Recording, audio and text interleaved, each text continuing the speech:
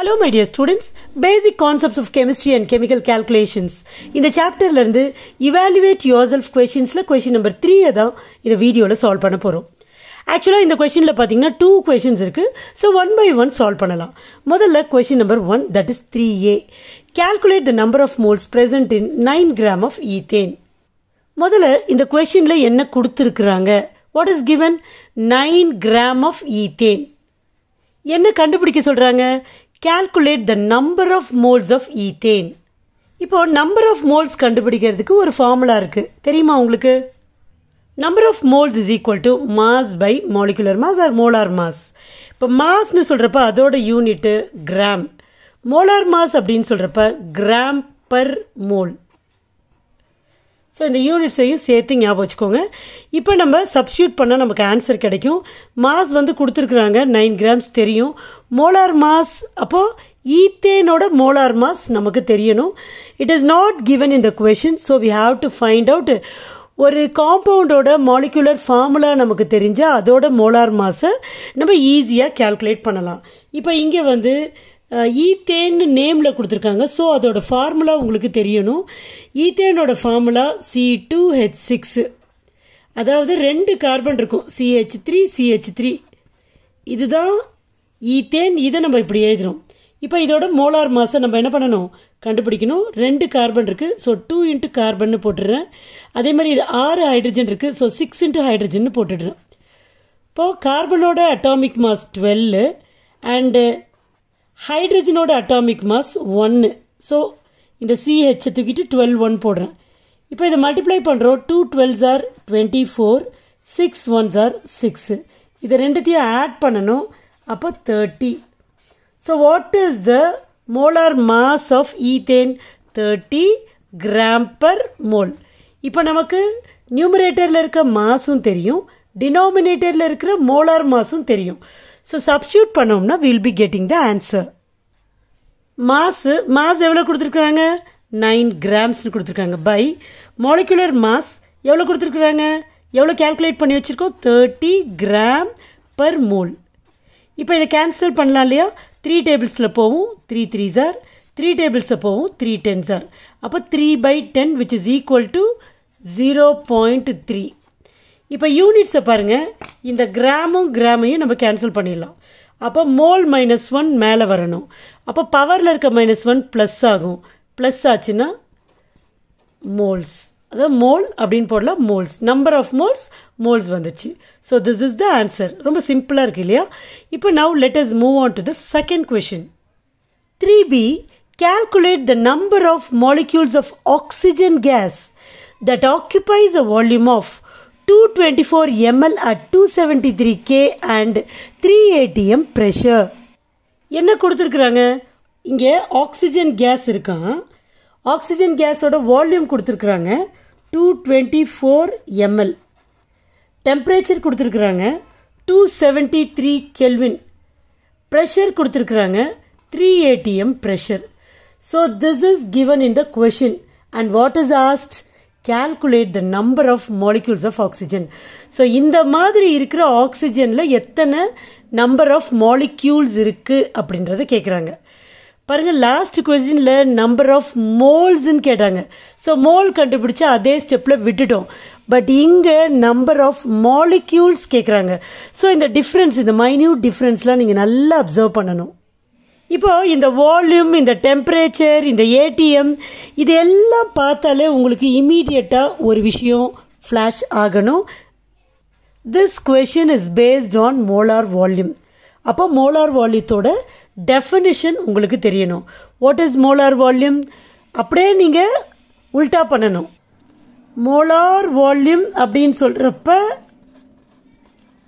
இந்த உல்டான்னு சொன்னால அதுக்கு என்ன அர்த்தம்னா, இந்த வால்யூமை முதல்ல சொல்லணும்.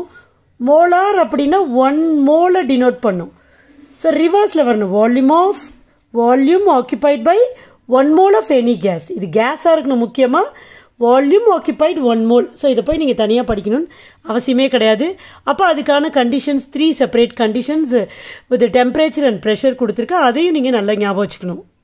இப்போ மோலார் வால்யூமோட டெஃபினிஷன் என்ன சொல்லுதுன்னா, 1 mole of any gas, 1 mole of any gas occupies 22.4 liters.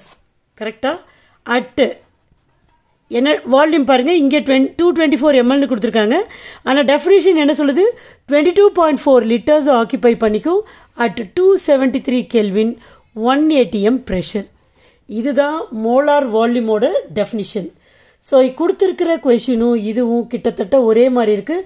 So அதனால் நீங்கள் ரிலேட் பண்ணணும். வால்யூமும் அட்மாஸ்பரிக் ப்ரெஷரையும் மாற்றிட்டாங்க. ஸோ டெஃபினிஷனில் மோல் இருக்கிறதுனால முதல்ல நம்ம நம்பர் ஆஃப் மோல்ஸை தான் கண்டுபிடிக்க போகிறோம். ஆனால் கொஷினில் நம்பர் ஆஃப் மாலிக்யூல்ஸ் கேட்டிருக்காங்க. ஸோ ஃபஸ்ட்டு ஸ்டெப்பில் நம்பர் ஆஃப் மோல்ஸை கண்டுபிடிச்சிட்டு அதுக்கப்புறமா நம்பர் ஆஃப் மோல்ஸை நம்பர் ஆஃப் மாலிக்யூல்ஸாக மாற்ற போகிறோம்.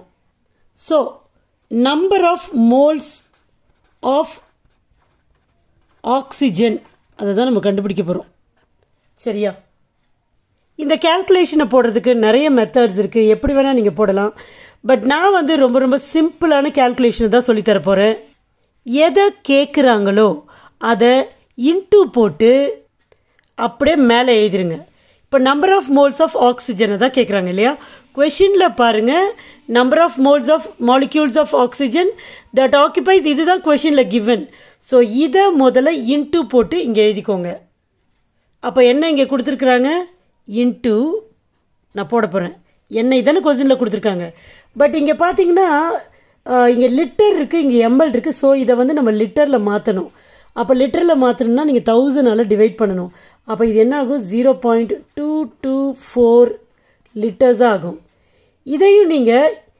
இதையும் நம்ம யூஸ் பண்ண போகிறோம். ஸோ கேன்சல் பண்ணுறதுக்கு ஈஸியாக இதை வந்து நீங்கள் 22.4ன்னு மாற்றிக்கோங்க. அப்போ என்ன ஆகுது? டெசிமல் 2 நம்பர் தாண்டி இங்கே வருது. கரெக்டாக 22 தாண்டி இங்கே வந்திருக்கு. அப்போது அந்த மாதிரி வர்றதுக்காக 10 பவர் பின்னாடி வருதா? டெசிமலில் வருதா? இப்போ 10 பவர் 2 டிஜிட் தாண்டி வர்றதுனால 2 போட்டுருங்க. ஸோ இதுக்கு பதிலாக நம்ம இதை தான் போட போகிறோம். we have converted into its given unit. இப்போ பாருங்கள், கொஷினில் இதான் கொடுத்துருக்காங்க. நான் என்ன எழுதுகிறேன்? 22.4 into 10 power minus 2. டெம்பரேச்சர் என்ன இருக்குது? 273. மோல்ஸ் என்ன இருக்குது? சாரி, ப்ரெஷர் என்ன இருக்குது? 3 போட்டுட்டேன். ரைட்டா? இப்போது இங்கே பை போட்டுடணும். கொஸ்டினில் என்ன கொடுத்துருக்குறாங்களோ அதை தான் இங்கே போடணும்.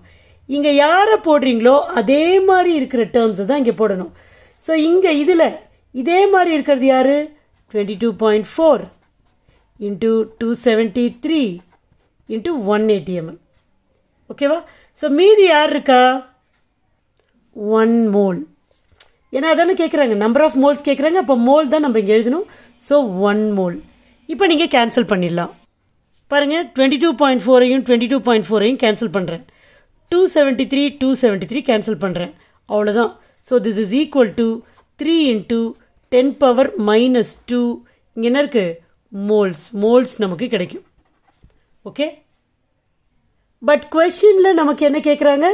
நம்பர் ஆஃப் மாலிக்யூல்ஸ் தான் கேட்குறாங்க.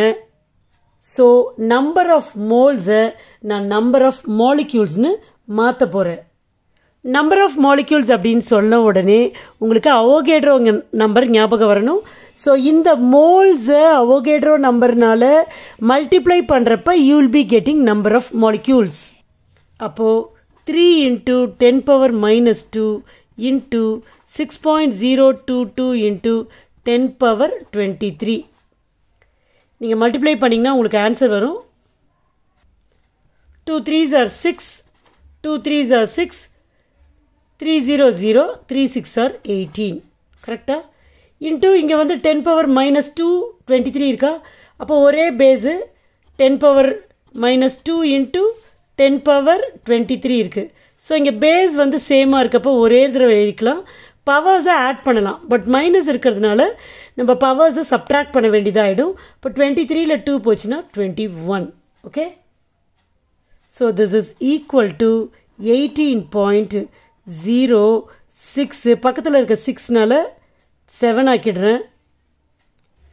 Into 10 power 21 molecules.